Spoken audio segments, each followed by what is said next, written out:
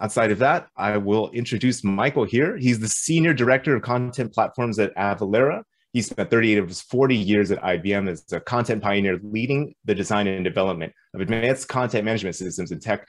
And he is a veteran in the industry, and it is our honor and our pleasure to have him introduce and presenting here today. Well, thank you so much. I really appreciate the opportunity to speak with you all today. Please put your comments in the chat area. I promise I will stay longer than the hour if there are questions. I don't want to leave any stone unturned. Mm-hmm. And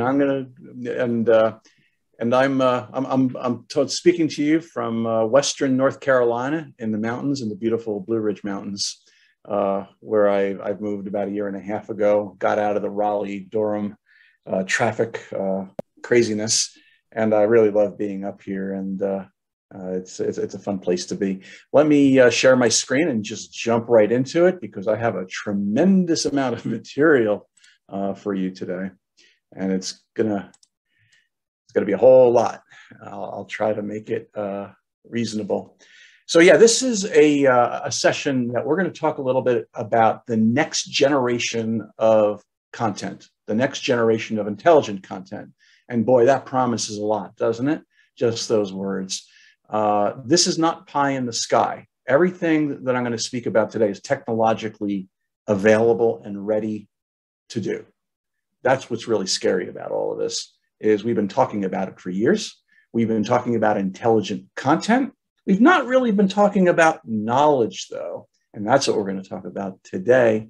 This is much more like a guidebook or a roadmap. And if you go to my website, thinkingdocumentation.com, you can not only download this chart deck, you can download a fairly substantial paper. It's about 65, 70 pages that I've written that really digs into all of this material in depth. And it really is written more like a narrative and a how-to guide, because I've been to 1 million webinars and conferences and read papers. And it just seems that everybody stops at intelligent content when you start talking about taxonomy, and everybody's eyes water as if you're speaking about particle theory or string theory. And I hope to make things simple today for you, or as simple as possible, because that's our jobs as information developers, is to distill really tough topics and try to make them consumable. So I hope you go to the website, and we'll move on. So yeah, I'm not going to spend a lot of time on myself. 38 years at IBM. I had a great run. I was there from the beginning of markup language. Charles Goldfarb and Elliot Kimber pulled me aside one day and said, you're doing some inventive work. We want you to use this thing called GML and SGML. And Elliot left and left me holding the bag and said, here, build the first SGML-based system. I've been trained as both an information developer. That's my primary career. But in IBM's grand wisdom, they sent all of us writers to programming school for months and months because we were writing about operating systems. So that was very dangerous, to turn a creative person, I'm a right-brained person, into a left-brained engineer, because now I could tell all the engineers exactly what I want built from a creative perspective. So it's kind of fun being in that position now to do that. Bunch of invention disclosures. I've been working with AI since back in the early 90s, when it was called expert systems. It was rule-based AI. It wasn't machine learning. And I formed the team at IBM that created DITA. If you want to know the story about DITA and how it almost happened or didn't happen, there's a good blog article on my website. It's rather fascinating and a rather unpublished, previously unpublished story, if some of you use DITA. We were a team of about 10, 12 people. We spent about 2 years developing it and released it to the industry and thought others might like this. And now we have a burgeoning DITA industry with a lot of providers. But this presentation isn't just about DITA. It applies to any format of content. And that's what I like about it. So artificial intelligence and machine learning, it's really simple and obvious, isn't it? Right? Don't you get it? Can you read this equation? This is a real equation out of a knowledge graph cookbook. The first time I looked at it, I said, this isn't for me. The problem is that This has been the domain of library science majors, master's degree and PhD candidates for quite a long time. And they speak in a language that most of us would not understand. I have a bunch of books and PhD papers and dissertations I've poured through, and I still kind of understand this now, but you don't need to, right? It doesn't need to be this difficult. So today we're going to talk about what the challenges are for what I call knowledge-based content, not just intelligent content, what the goals, what the roadmap is. And this is the mantra at IBM that we developed way back in the early 80s, and it really took off as a strategy for many companies. We want to deliver the right content to the right person at the right time and in the right experience. And nobody has really pulls that apart too much. The right content. What is the right content? For who? Time. Interesting. Who's dealing with the temporal aspect of managing what's delivered when? And experience? Well, there's a lot of experiences. There's a lot of channels that people get our content through.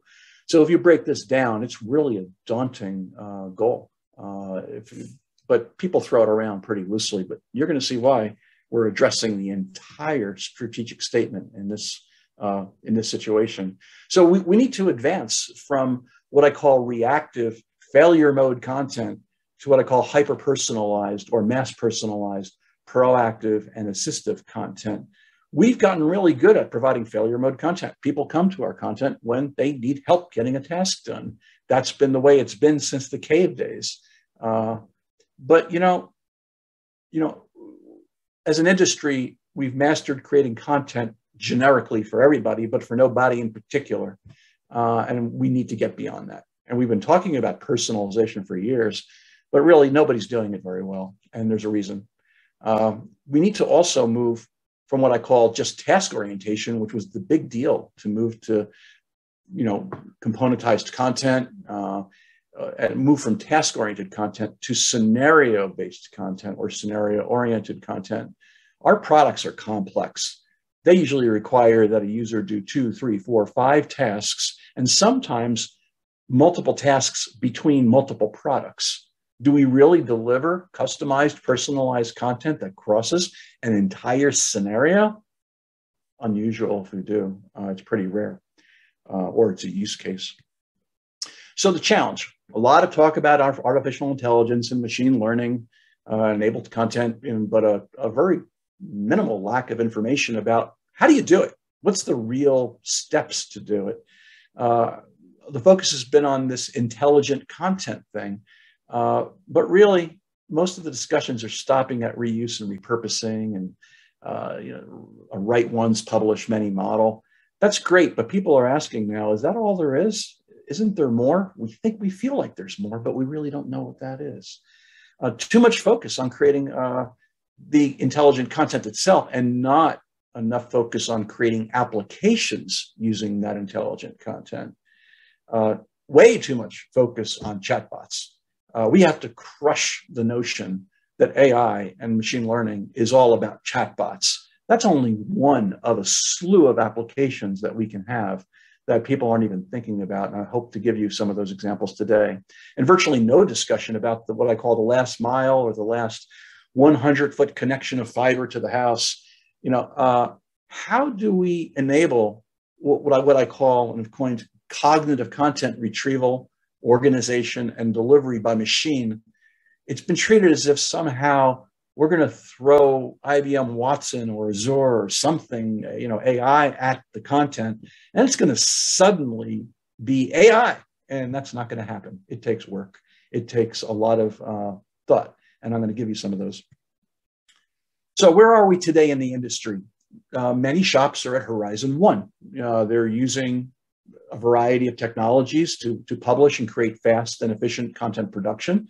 They're getting content reuse and purposing out of it. They have a write once, reuse many single source in many instances. You've got a good CCMS, you're using DITA, you even have a component-based strategy with Markdown, or RST. You can do that. We have efficient and cost-efficient translation, effective translation. We've learned how to improve our organic site search. We can do omni-channel content delivery and improve content consistency. None of these are difficult to do.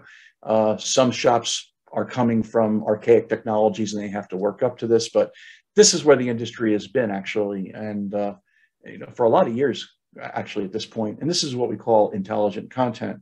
But then we move into the next phase, and we're talking about taxonomic classification of our content to add more semantic intelligence to achieve what Tim Berners-Lee called the semantic web. It's really upon us. That's really what Web 3.0 is going to be about, by the way, if anybody asks. It's going to be about, it's going to be about cryptocurrencies and blockchain and NFTs, but really it's going to be about knowledge, not about information. Horizon 2 is what people are developing today, seamless integrated enterprise content experience. They're busting their silos. I'll show you a model that is a good silo busting model, but there are others. People want to increase revenue through conversion rate optimization. People are realizing that more than 50% of the time, sales are starting at the technical content level, not at the marketing level, or it's the technical content that's actually selling the electronic information that's actually selling and doing the closure on those conversions that make sales. We just have trouble measuring it for the most part, but that's where folks are focused. Personalized content, we've talked about it for years. There's multiple ways to do it, but it's really not personalized. It's sort of quasi-personalized. And then we have cross-sell and upsell as well. And then, of course, coming new on the scene is robotic content generation. I'm using a technology now, or starting to use it, called Videate. It's an automatic video tour generator that generates your videos with all of the navigation and all the voiceover without doing any screen captures, and can do it in multiple languages simply by taking your task-oriented documentation or your task-oriented articles and click, build a complete video tour with no human post-production. It's incredible. Then you have Jasper. Some of you have used that. It's coming along. It's getting better. Then we're really into Horizon 3, and this is where we're going to focus today. Really dynamic one-on-one personalization, truly scalable chatbots, not one-off chatbots. A chatbot that could use the entire content corpus as its knowledge base and return precise answers, really precise answers, as well as dynamic recommendations, proactive user assistance. We want the exact collection of information that user may need the moment they open that help menu, or even proactively if it's not intrusive. Hyper-personalized content for multi scenarios, and we want to do reuse of AI content discovery and reuse during creation. In other words, if somebody in support is creating knowledge-based articles, we want to get that content back into the mainline documentation. So we can use it for that. And then there's autonomic user assistance, which is self-healing and adaptive content. I'll explain.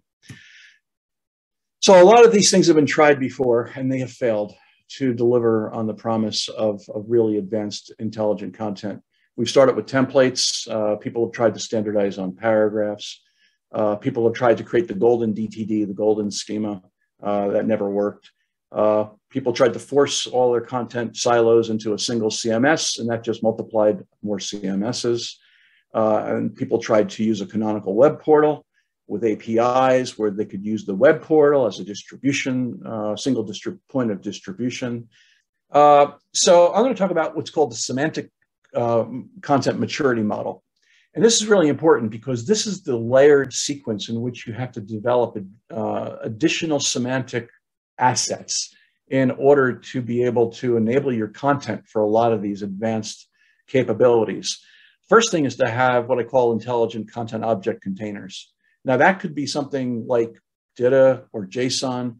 If you're using Markdown, it'll be more work because you'll have to associate that. You'll have to either wrap it in a container that can contain additional metadata, or you associate it with another resource that you link to that provides the metadata. So this is not a DITA only or a JSON only kind of thing, but if you've got DITA, you're miles ahead because DITA has what they call a document object model structure that everything is contained within another container within another container. So it's really easy to to label all of your content with taxonomy, which is which is another layer or two up.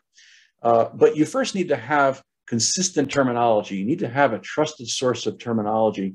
The reason why is because if you build your taxonomies, which are basically classifications, or your ontology, which is relationships of concepts, and they don't agree with your terminology, you're building a house of cards and it's going to blow over real quick.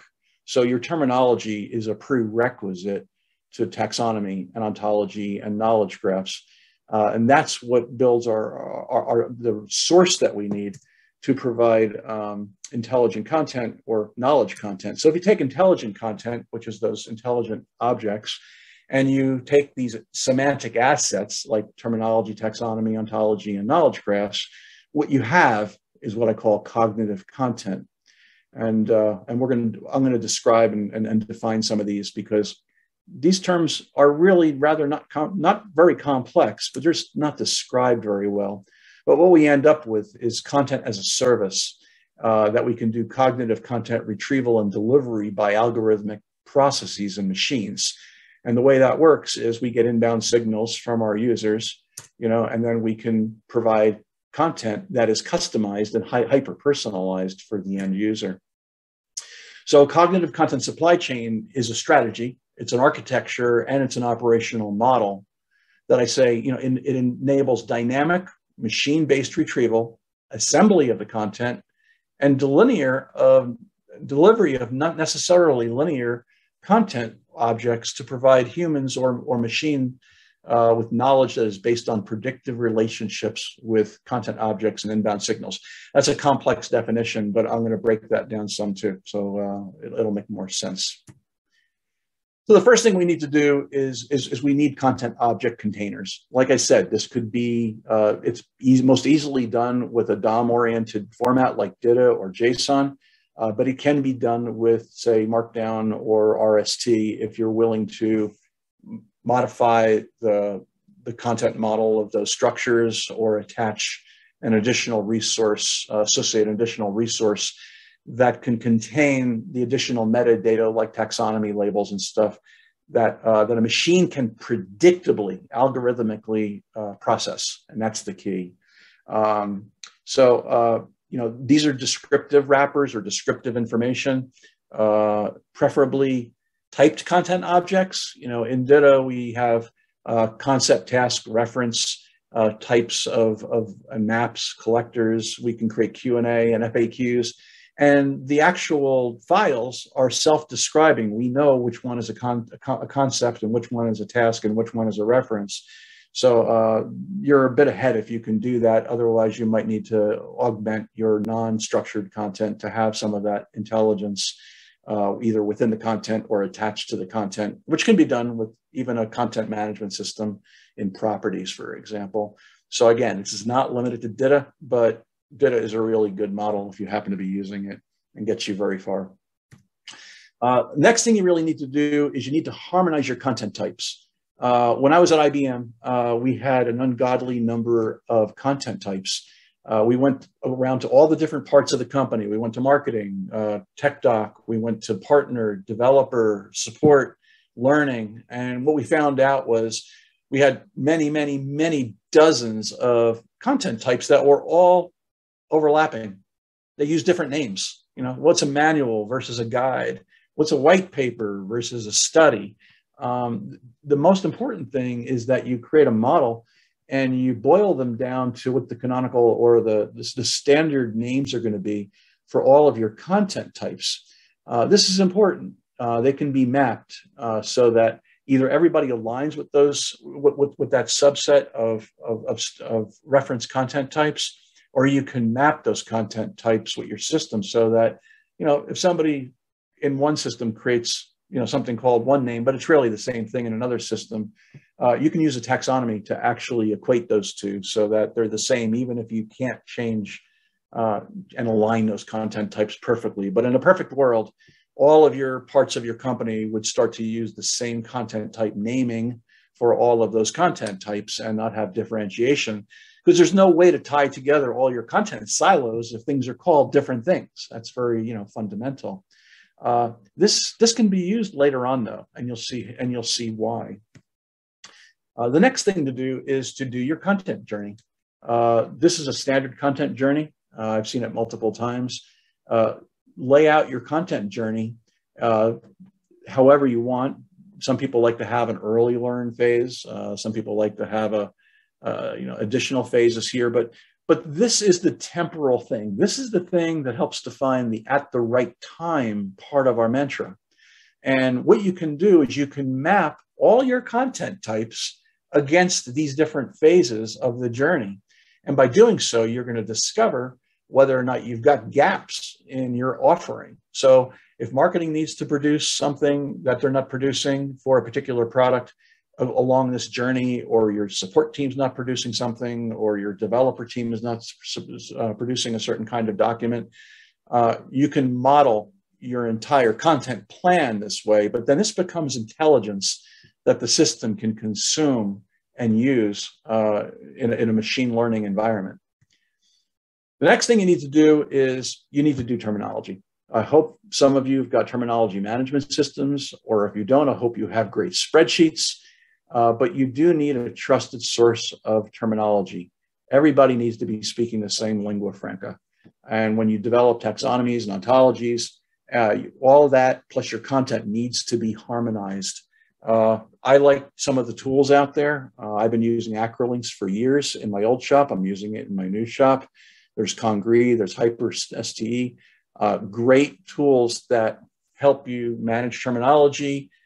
You optimize the content so all of your writers are using the same terminology and the same terms and the same, they're aligned completely. And then you can also use it to align your taxonomies and your ontologies, all the language in those assets, so that they align with your core terminology. So we've had companies that actually would start down the path of developing taxonomies or more, and they'd have to stop and back up and go create a terminology database because they didn't have one. Seems fundamental to me, but believe it or not, a lot of companies do not invest in terminology, and they need to, and that's a foundational thing to do. And then you can even use these same tools to improve your content. I'm sure some of you have some of these tools, others may not, but they assure your consistent product names throughout your content. They assure the consistent use of business terminology and tone of voice. It's just a good practice to align your content so that it's consistent, and consistency of words is the foundation for a knowledge-driven content architecture. Then we have to do a couple of other things. We need to define our taxonomies. How are we going to categorize our content for delivery? If you've ever seen, if you've ever used eBay, you've used a taxonomy. You've looked up, I don't know, photography. Then there's a subset of cameras, and then there's lenses, and then there's manufacturer, Nikon. I'm into photography, so I like that one. But basically, it's a classification of things. It could either be a grouping of a group classification, or it could be a hierarchy. This is the intelligence we need to add to our content, because even if we have data, even if we have self-describing articles that are concepts, tasks, and references, and we have all this intelligence in our structure, that's still not enough. We need to have the taxonomic intelligence in our content. And so it's a job to go off and develop these taxonomies. There's a whole bunch that you could create. The most common one would be your product taxonomy that has products and feature names. You might follow that up with a subject taxonomy. You might even take that journey phase that we had and make that a taxonomy, and your content types or your personas as well. So you can think of a whole lot of ways to slice and dice these taxonomies, and they're used for two different purposes. One, when people come to your website, you can have faceted search. They can have a pull down menu, and they can pick, I only want to see, I don't know if you're into computers. I only want to see graphic cards. And of the graphic cards, I only want to see AMD graphic cards. And I only want to see ones with a particular, amount of memory on them. And you can filter down to the content really quick. That's of common use today. That doesn't require advanced knowledge assets. But you'll find out that To do dynamic content delivery, to do hyper-personalized content delivery, you also need those taxonomy labels on your content.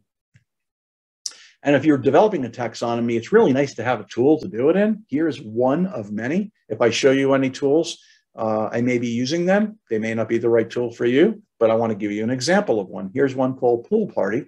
I tend to like because it's very easy to use and very visual. And basically, you can create those classifications and those hierarchies, and you can even create aliases. And so very quickly, if not just one person, but this is a team-based tool. So a whole bunch of people around the company can collaborate and create those taxonomies together that are used throughout the business. So if you've got content sitting in all those different silos I mentioned, marketing, learning, support, partner, developer, regular product doc, you want to have one taxonomy that everybody uses. So that unifies your content. And having a tool to do it in like this makes it fun and easy to do in a collaborative way. I'm not trying to sell you Pool Party. There's others out there like Smart Logic and Micon, and there's a whole pile of them. They're really good. If you were to look at that and visualize that taxonomy, here's a taxonomy of viruses. I know they're not cool, but that's what you can render a taxonomy and have a visual look at it to see what the relationships are, at least within a taxonomic. But taxonomies don't tell you about what's related to things in an ontological form. It'll only tell you in a hierarchical or grouping level what's related. Basic concept of machine learning. I hope some of you have already gone through this in your studies, but I'll just repeat it for those. The way machine learning works is they're all about conversations. AI-driven personalization and retrieval depends on machine learning. Everything is a conversation, not just chatbots, though.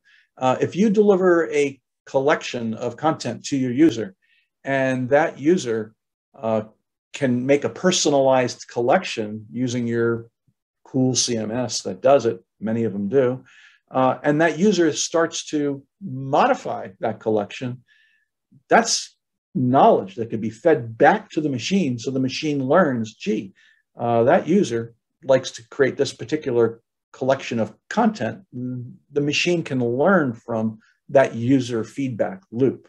So that's a really important concept. I wanted to make sure that we covered quickly. Another one is the idea of where do you put your metadata? Well, as I said, if you're using DITA, and I am DITA biased, I happen to be, you can put it right inside of the files themselves. If you're using a CMS that's got a GUI and it's not DITA, like Drupal or whatever, that can be a form, and you put the data in the forms and it gets stored into a structured format on the back end. That's useful. If it's Markdown or RST, you might have to invent some structures to extend Markdown or RST to store it or attach it as a separate resource file.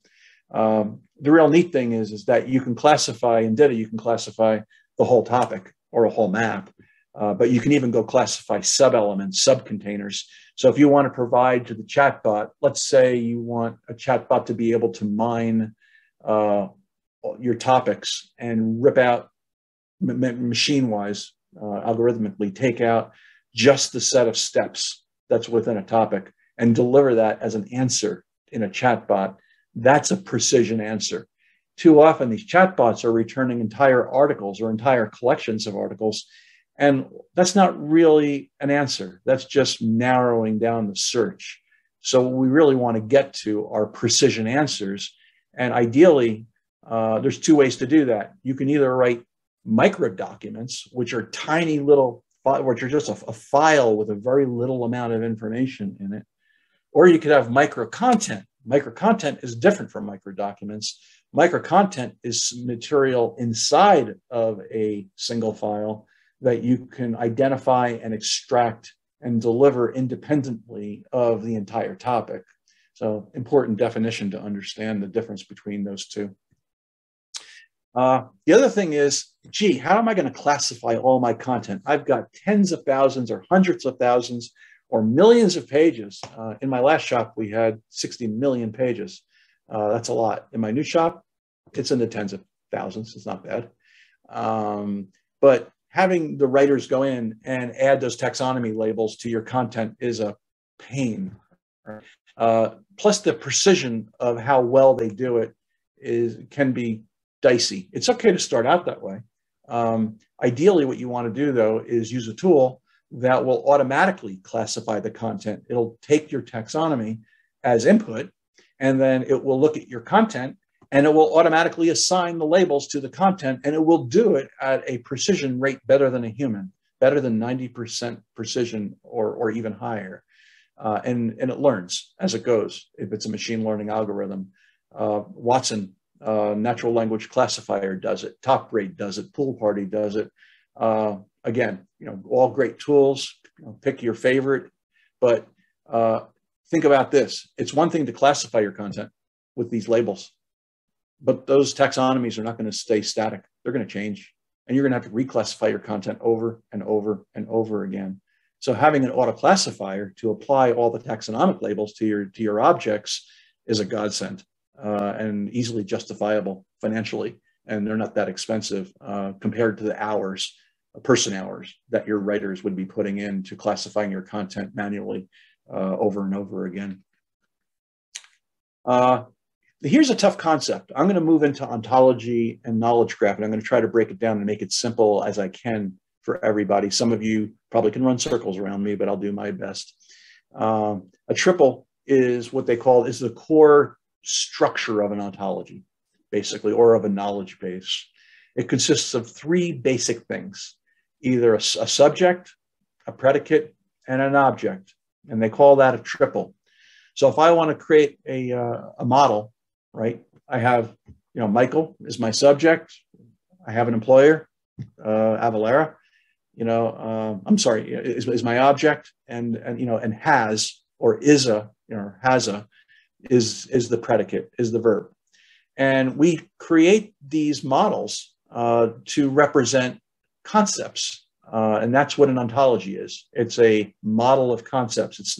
It's very much like a schema. You'll hear me say this a few times, very much like a DTD, which is really just a model. It's not the actual document instance, right?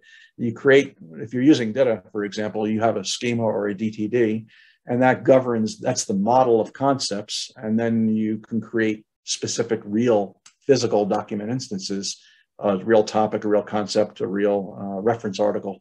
And that's a physical article. But you create these triples, and they get stored in this database called an RDF database, and then you can query it.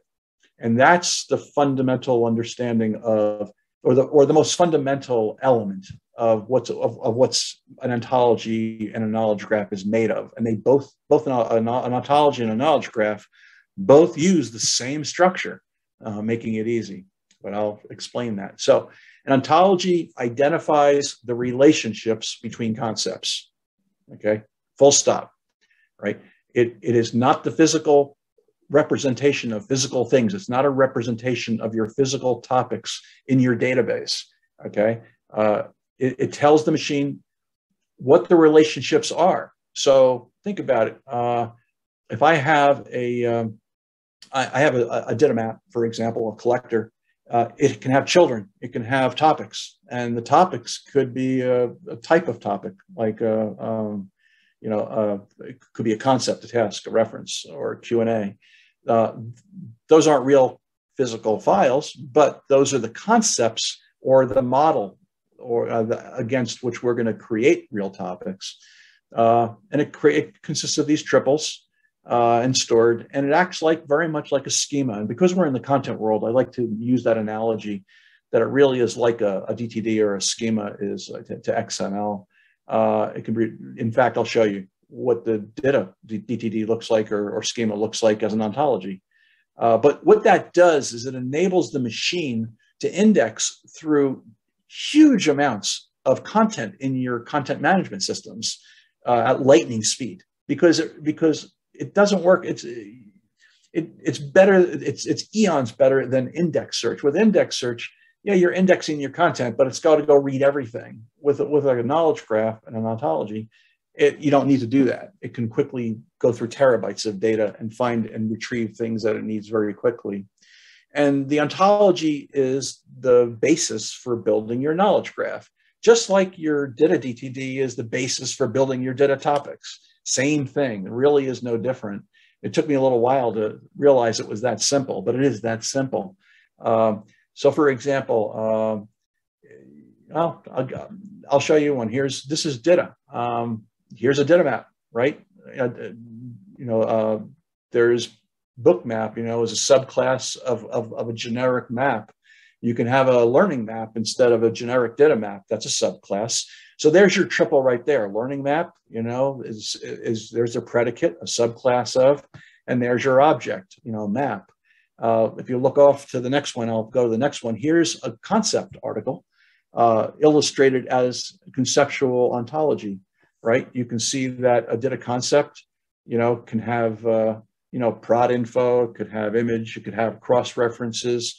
It has all these different resources. And again, these are not this does not represent the physical database of actual topics. That's what a graph does, right? So you take this and then you model, you create a graph from your actual content database.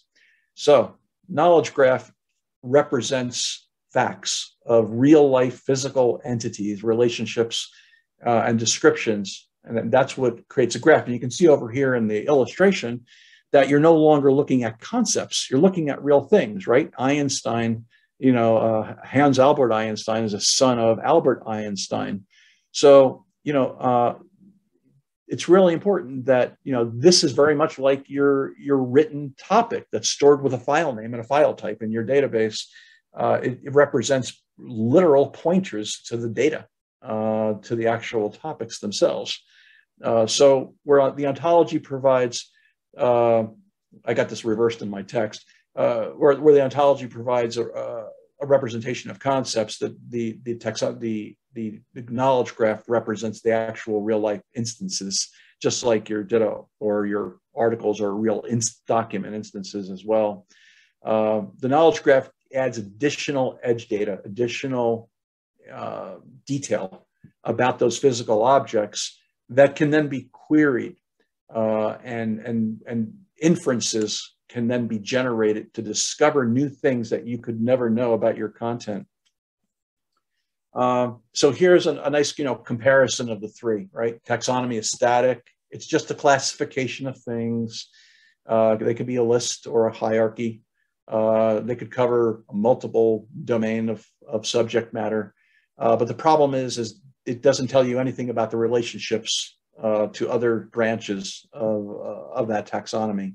The ontology gives you the conceptual relationships for a specific domain. So tax compliance is my domain. I happen to be working for a tax compliance company.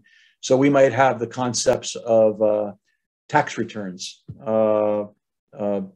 tax rates, right? But that's not specific tax rates or a specific kind of tax return. Those are just concepts that might be mapped out as an ontology. And you can go out and you can find these ontologies out there. There's many of them that are already in existence that cover different domains or different subject areas, or you can create your own if one doesn't exist for your particular type of business or the kind of content that you want to create a schema for, basically. A knowledge graph, though, is you extend the ontology. You basically add the real information about your content. And in this case, we don't have to physically do that. We can take our ontology and we can point it at a CMS and say, generate my graph, and do it for me, and it will. And now you've got a map of all of the relationships of all of your content, all of your maps and topics and references and images and everything else that now have these relationships that can be queried, and you can do a whole lot with them. And I'll show you what some of those applications are. In a tool to create those things, this is another shot out of Pool Party. It's pretty easy to create those relationships. You create the triple and boom, it generates those neat little graphs and pictures. But this is the data part of it that you use. It's really not very difficult to learn and use. Then we move into breaking down content silos. You know, the notion of a content lake is growing. Take all of your content from all these different silos and the ready to publish content and put a copy of it, a publishable copy of it in a lake, and then deliver it to any channel. There's a couple of great systems out there, great CMSs. They're not authoring CMSs. They're literally headless delivery CMSs that are meant to aggregate content from multiple backends. And it's a really good way to create a way to separate your content backends from your content front ends so that you can combine content from any source while letting the individual genre of content be developed in a purpose-specific CMS on the back end. So you don't develop learning material in the same CMS that you develop product documentation. You don't develop marketing material in the same CMS that you develop, developer material. I say embrace the silo. When I say that, I mean embrace the content creation silo, but bring it together in a middle layer so that you can distribute it in any combination to any channel. And taxonomy and ontology will help you do that. So this is the problem that our users face today. They're forced to come into our businesses and go to all these different places to get all the content that they need, right? They have to go to multiple portals. Everything's in different source formats. It's siloed. Their output is in different formats. The content can't be integrated to create a singular experience. And we know all the things that we've tried that don't work over the years. So, using the idea of a content lake where you can feed it and augment it with these semantic assets like taxonomy can drive this deliver to any channel model. And so I'll show you my model, my actual physical model that I'm building at Avalara. And this is what it looks like implemented, right? Where I've got product content out here being developed in an Exiosoft system. You might have, one from, any other number of vendors. They're all good. We got learning content. I've got learning content coming from SkillJar, marketing contents being developed in AEM, Confluence for sales enablement. Got tax content, rates and tables being done in relational databases. Partner content and support in Salesforce. So what we can do is through a connector, many of these headless CMSs allow us to publish content in any format into the lake. And then through these other connectors that are either out of the box or that you can have your developers or your vendor build, deliver it to any of these channels in any combination so that when any customer comes to any one of these channel endpoints, they can have all of the information they need that is necessary for them to complete their task. And this is a really good model. And what we're doing here is we're powering this lake with this content intelligence, especially the taxonomies. And then we can use the ontology and the knowledge graph to do really advanced things. But the taxonomy is the baseline thing that you want to power a content lake. I just wanted to show you that model because that's the model that I'm building right now at Avalara. Okay, next. Other things that we do in our shops that could be highly valuable inputs to the process. Businesses need to solve and users need to solve a lot of complex scenarios, as I said earlier, not just one-off tasks. Most are sequenced multitask workflows. We're so used to creating prescriptive tables of contents and organization that support everybody, right? But nobody in particular. But we can model and encode patterns of organization of content that a machine can pick up and then automatically organize the content for the user on the other end. So we can do that with workflow patterns and micro workflows, or sometimes I used to call them micro journeys. Many companies are doing that. They lay out for your product what the series of tasks are that a user has to do to get a particular end result done.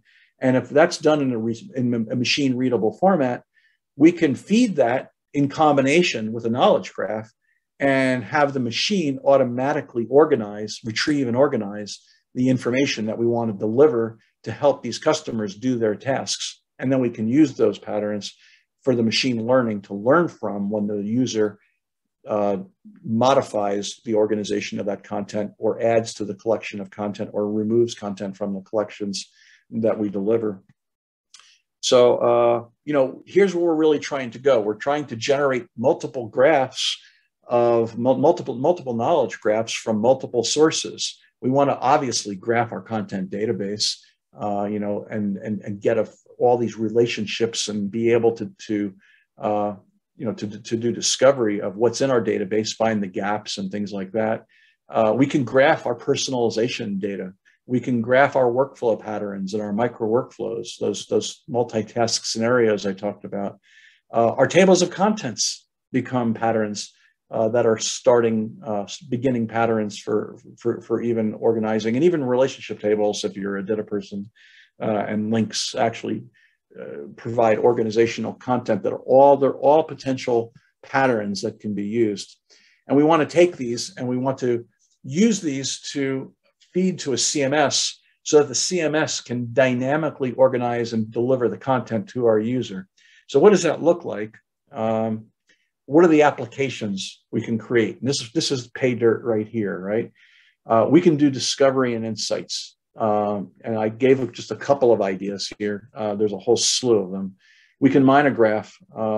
We can mine a graph of your content corpus to discover duplicate content, overlapping content, conflicting information, and gaps.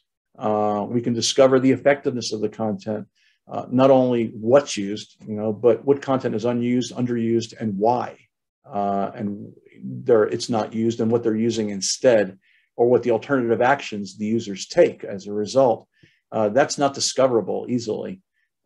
We can provide answers to these elusive questions we've had as to what role does post-sales content play in revenue generation. We can actually create graphs of our customers' purchasing patterns against our content usage using a graph, and we can actually finally prove to the C-suite that our post-sales content is contributing to revenue and how much.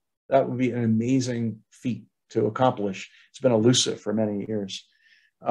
We can create precision answers like I talked about.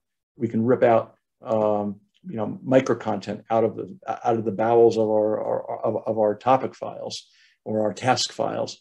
We can make smart recommendations. We can do dynamic assistance where we adjust what we're delivering based on what the user is doing at the current moment.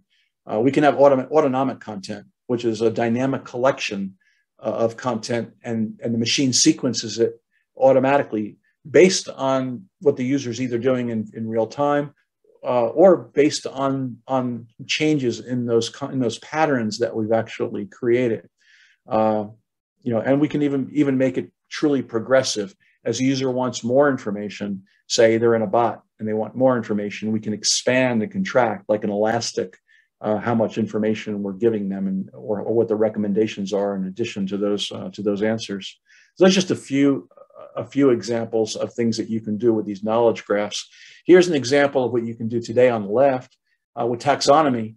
We can take all these different topics from all these different collections, all these different guides, and we can make a semantically similar content collection. Certain systems do this today. I know Zoomin does it out of the box. If you've got taxonomy assigned to your content, if you combine that with a graph and your patterns, now the machine can not only create that list of semantically similar content, it can organize it in a sequence necessary to do a specific scenario. And that's what the power of a graph will ultimately give you. Responsive content, automatically change, expand, contract, even repair the content. We write knowledge articles and support that don't make it back into the content. Well, gee, wouldn't it be really cool if the machine can tell us, guess what? This graph of your knowledge article base and this graph of your product knowledge base, there's relationships here that you're not aware of that we need to update your mainline topics in your base product documentation. And we can actually then deflect cases and measure that deflection. And that boils down to real dollars, for example. the user is constantly giving you signals. You cannot not communicate. If the user, is adjusting those collections that you're giving them, that's feedback. That's machine learning fodder that can be used to further refine your models, have the machine define those or refine those models. What if we give the user the ability to highlight content? Like with the yellow highlighter, could we take that back as signals? There's all kinds of signals we can get back from the user, not just static personalization data. It's in a profile. We can do some of these things in real time today. So this is the roadmap, right, that we talked about. We create those intelligent objects, harmonize your content types, align your content models, define your content journeys, develop your terminology, define and apply your taxonomies, build that ontology, and ultimately knowledge graphs. And that will feed an advanced knowledge or graph-driven knowledge environment. There's some freaky ideas we've got. We're not sure if they'll work, but what if we used blockchain with private wallets to optionally, with consent, track users' behaviors and capture those as utterances and use that as feedback for training the machine learning? Very possible to do. What if we create ontologies that are valuable in our industry and we want to share them with others and make money from it? Well, gee, we can use NFTs to do that today. It's a great way to share something that's a valuable resource and collect monetary value from it, for example, or of your content itself. So real interesting possibilities with even blockchain and content as well today. So I know I blasted through this in 50 minutes. If you see the two links below, I mentioned them earlier, thinkingdocumentation.com. That's a full paper. Like I said, it really goes through this in excruciating detail, much more deeply than I was able to do today, and I hope more fun reading. The other link down here is called thinkingdocs.com, a little different website. This is a discussion forum that I set up. I formed an industry consortia, a guild for graph-driven content, and I just launched it last night. We had our first meeting. If anybody's doing any of this work with ontologies and graphs, write me. You can find me easily on LinkedIn. We're looking for members of the guild that are pushing forward into this space. We've got Cisco, we've got Microsoft, we've got Juniper Networks represented. These are all companies and more that are actually forging ahead into this space. Microsoft's about 1.5 years into it right now. I know a few others that are either less or more into it, but everybody's learning from everybody else. And this forum that I created is wide open. It's a public forum. I moderate it so that you can ask questions. You can read feedback, and it just kicked off. So I seeded it with about 10 or 15 different topics to discuss. But I hope some of you who are interested might go there and add your questions or add your information and share with others, because we're going to try to push this whole industry forward beyond intelligent content into knowledge graph-driven content. So with that, I got a great bibliography. This whole chart deck is downloadable as well from the download portion of my website. And I hope you found it interesting and somewhat useful. And I'm here as long as you all need to answer questions. Yeah, you're welcome to type the chat or share your video and have it read out loud. We've got one question here from Liz. How does intelligent content design account for things like screenshots, diagrams, videos, etc.? Good question. They're just objects. We're not just talking about text objects. Anything can be an object, an intelligent content object. A video can be an intelligent content object. We have to associate the taxonomy, for example, that describes it, maybe and link it, right? Associate the definition of that. We can wrap it in something like JSON or data, and then use the wrapper to contain the intelligence, or we can do it as sort of a little side table, and as long as your CMS supports that, or properties within your CMS. So a PowerPoint, an Excel file, an MP4 video, a standalone graphic, a learning module. those are all objects, and they can all be associated with taxonomy, and they can all be used in the content lake to be mixed and matched for delivery to your users. Awesome. We've got a statement here that I'll frame it as a question from Tina. How much would the whole tool and infrastructure cost? And then how much return do you estimate for that setup? Yeah, it's definitely an investment because if you don't have a CMS today, that's really difficult just to begin with. So this does mean that you do need to have a CMS. Now, if depending on what you go with, they're scalable. There's some that are complete, that provide both the content creation and the content delivery all in one. I can whip off a couple of names of companies: RWS, Triton. Then you've got, if you already have a CMS and you want to add a content lake, you've got Fluid Topics, you've got Zoomin, which I'm using in my shop. They're great content lakes. You've got Nginx. They can all be enhanced with the taxonomy, and they're all moving toward the ability to either ingest or process ontology and knowledge graphs as we're progressing. They're sort of on the road there right now. So now is the time to build all of your intelligent content objects, do your terminology, do your taxonomy, and start to define some of those ontologies and graphs. The graph tools are actually not that expensive. There's a bunch of open source ones that are free, including graph databases. So if your budget's tight, you can go out and get some free ones.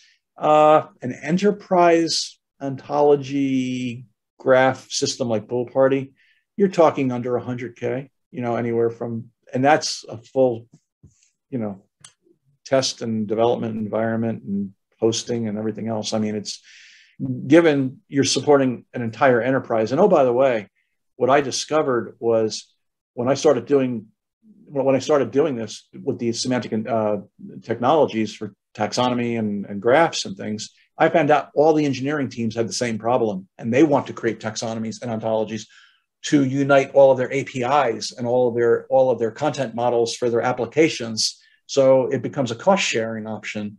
It's easy to go to your engineering teams and say, hey, let's team up. I need this for my content. You need this for your engineering. Hey, let's split the bill and make it cheap. Great way to approach getting some of that technology in-house without breaking the bank. Awesome. We've got a comment from June. Your presentation was so awesome. So thank you to June here. Question: is there a company of a particular size where this sort of approach makes it worth doing? Comment here: I would think only very large companies. And correct me if I'm wrong. Not really. I would say mid and large are probably the best positioned for it. I worked for IBM. It was monstrous. Like I said, had a content corpus that was 60 million pages. We trimmed it. We got it down to half or less by just getting rid of translated versions that weren't being used. And now here I'm working in a rather small to mid-sized company with maybe 20 writers and still sizable. I know there's a lot of shops for only 1 and 2 and 3 people. But I would say, a mid-sized company that's got maybe anything more than 10,000, 20,000 pages, you can benefit from this tremendously. In fact, it's even better if you're a growing company and you don't have a massive corpus because you will. And doing this early gets you set up for growth. Cool. I know we're a bit past time. I'm going to read this question here. And then again, if anyone needs to head out, you're more than welcome to. I've set the links in the chat and I'll share them again here for Michael's information, his LinkedIn and his websites. So feel free to get those onto a browser of your choice that way. But this last question will be from Elisa. So comment: I'm really excited about the idea of creating intelligent content that is personalized, but I'm also mindful of the need to balance that against the need for privacy and compliance with international privacy laws like the GDPR. Would it be about making sure that the user has consented to participate, to have their habits tracked and building content from that? Oh yeah, even more so. First of all, it has to be consent-based, period. It just no option. So, we have the notion of entitled content typically and non-entitled content. So with entitled content, you always want people to be logging in and be authenticated to your system, single sign-on, whatever it happens to be. But if they want to provide if they want personalized, customized content, then they really need to log in, have credentials, and they need to consent to doing so. If you're collecting personalized information, it depends. If the user's providing it, that's one thing. If you're pulling it from their accounts, where you might interlock with your finance side, you need to make sure that that's anonymized information. So that's really important. The other thing with some of these systems is a taxonomy allows you to filter content.